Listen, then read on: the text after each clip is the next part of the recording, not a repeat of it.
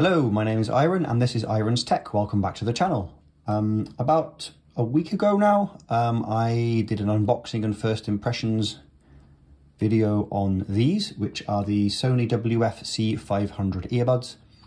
I've been using them now, like I said, for about a week and wanted to give some thoughts and feelings on how they've been. I actually completely replaced my usual commuting headphones, which are the over-ear Sony headphones, the XM4s, 1000 XM4s, just to see if I could use these as my only commuting equipment, I suppose. So let's talk about them. So just first, I've run through some quick specifications of these just to let you know kind of what they are. They are very light little earbuds, as you can see. According to the Sony website, they're 5.4 grams each per bud. They're closed, dynamic, 5.8mm drivers, near-ear magnets. Their response is 20 hertz to 20,000 hertz. They are waterproof to an extent. They're IPX4, and they do support the DSEE Sony upscaling, which actually on these I noticed more of a difference than on the over-ear headphones. I'll talk a bit more about that later on.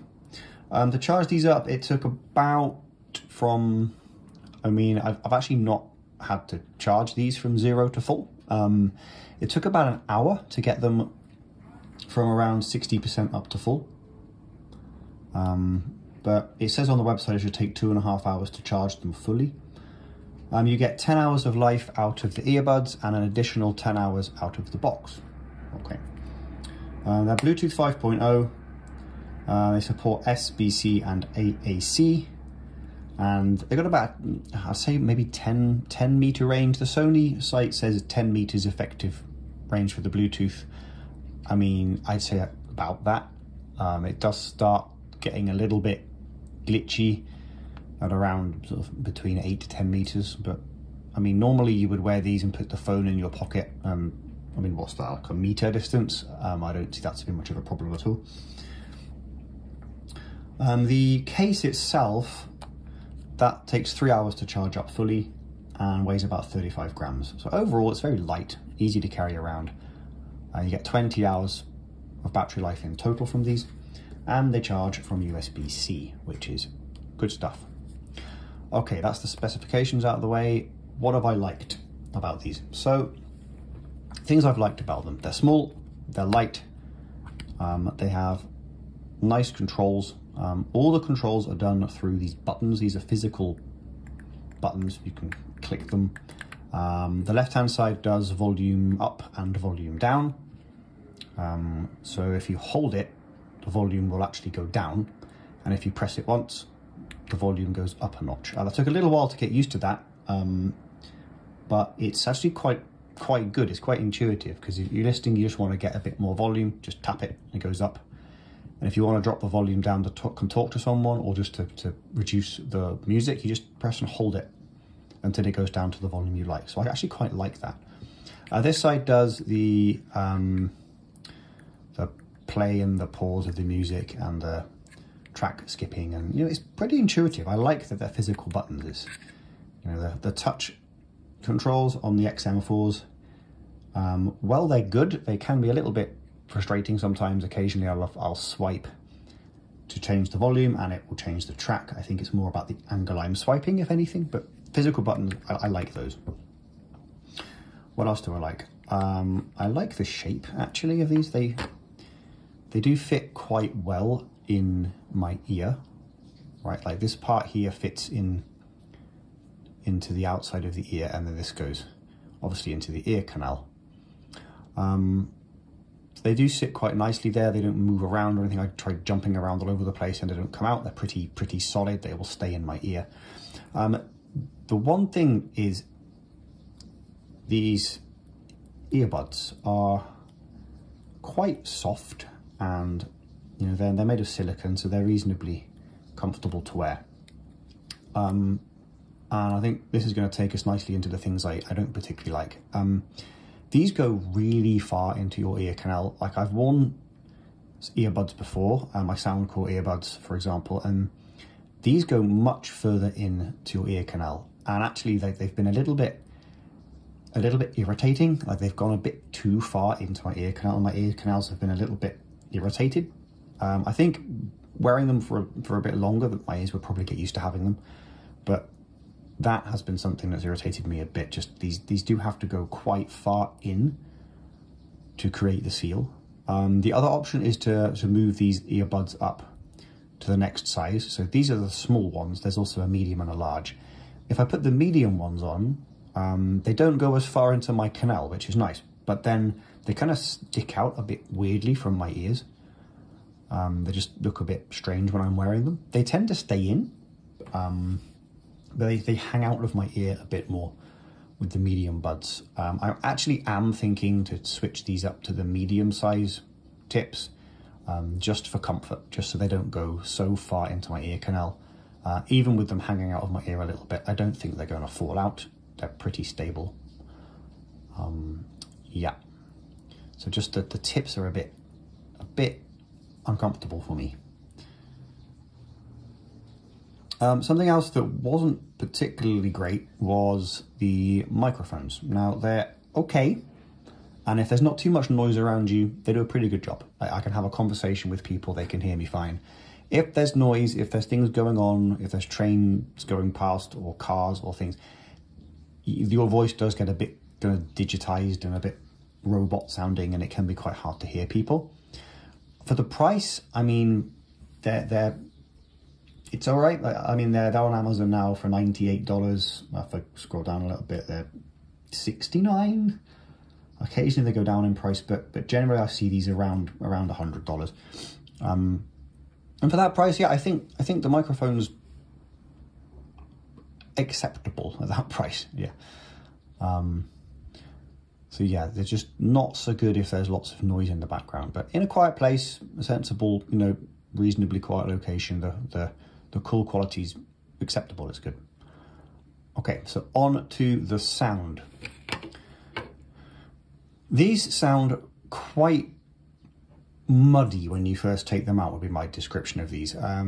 It's a similar sound you get to the lower end Sony headphones, even the mid-tier ones to an extent. It's a very Sony sound. It's very bottom heavy, quite muddy. Some of the lower mids are kind of covered up by the bass a little bit. It's a bit, well, muddy is a good description. But I went in and I played with some of the EQ settings, because these do have access to the full Sony app. You can go in and completely change all the EQ. I put them on the excited EQ, and then I moved the bass slider down a little bit, and I also dropped the highest adjustable frequency band down 2 notches as well. And then the sound was a lot better. The soundstage opened up, things were in their own place, the muddiness had considerably been reduced, and also I could have them on a lower volume setting generally, because I brought up some of the other frequencies. And after I did that, after I changed the EQ, these were sounding really good. Like, especially if you're in a quiet place, these were sounding surprisingly good for the money. I'm not quite at the level of the XM4s, but very nice. And then when I took them onto the train, they again did a surprisingly good job. Like, my commuting is about 2 hours. It's about a 2-hour commute. And it's a walk and a bus and a train. And these little earbuds did quite well in all 3 situations. I was actually surprised at how well they did, really. You've got the walking. You can hear the thud of your footsteps as you walk along, because these do completely block the ear canals. So you do hear your body moving and noises from your body. And when you put your feet onto the floor, you get the thud coming through. The XM4 seem to remove that. The XM4's noise cancellation takes that away completely. These do not have any noise cancellation. They just have the blocked ear canals working as a way to stop sound coming through. And in that regard, because they go so deep into your ear canals, they do a pretty good job at getting rid of noise. Like, I could hear my music fine on the train, on the bus, I purposely sat right at the back of the bus on the engine, so there was the most amount of noise. And I did have to turn them up a little bit more than on the train, but I could hear my music. The bass was a little bit covered up by the engine, but it was there. You could hear it, it sounded pretty good. On the train, I could hear a lot better. These were good. Again, a little bit of a rumble coming through from the train, but nothing crazy. And then walking around, these were great. Again, the thud of my footsteps was there, but minimal other noise was getting through because these do seal off your ear canals.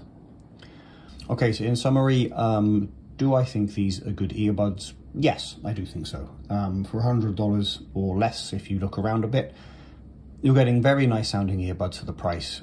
You're getting very good kind of passive isolation from the tips. 3 sizes of tips means you can change them to be more comfortable.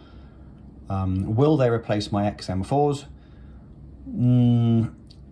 Probably not, although I can see myself wearing these when I need to move around more, or if the weather's bad. I don't really want to wear my expensive on-head headphones in snow or pouring rain or anything.